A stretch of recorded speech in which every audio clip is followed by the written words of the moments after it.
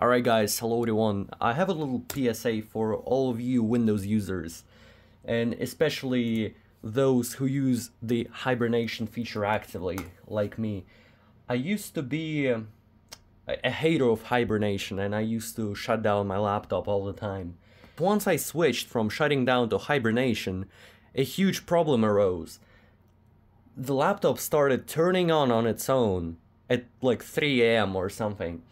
So apparently, Windows actually decides when or when not to turn on your computer when it's hibernated. And that setting is enabled by default, and you have to change it inside the legacy control panel. It's very treacherous, so you have to open the legacy control panel. Inside of here, you've got power options.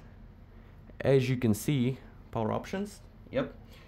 Gotta open that, and then you gotta select your plan.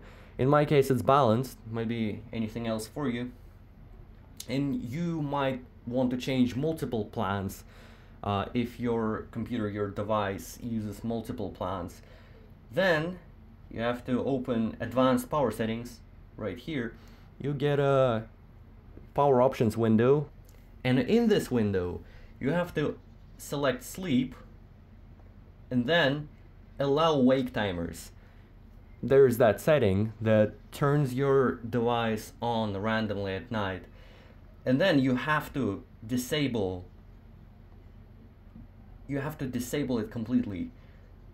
It will be enabled for you by default because Windows doesn't care about what you think. So then you hit apply, and that's pretty much it. And yeah, that's the only power plan I've got on my computer here. Might be different for you. You have to disable it on every case right here under allow wake timers. Yeah. So the main problem with that feature is that, first of all, my laptop is pretty loud. It's a gaming laptop, you see, it's an MSI Vector. But more importantly, since it's a gaming laptop, it heats up, and every time it starts up, the fans start spinning a lot. And if the air is hot, it can even damage the LCD on the laptop. And I think it's damaged already, but I'm not sure whether it's because I used hibernation or it's just natural wear and tear of the laptop.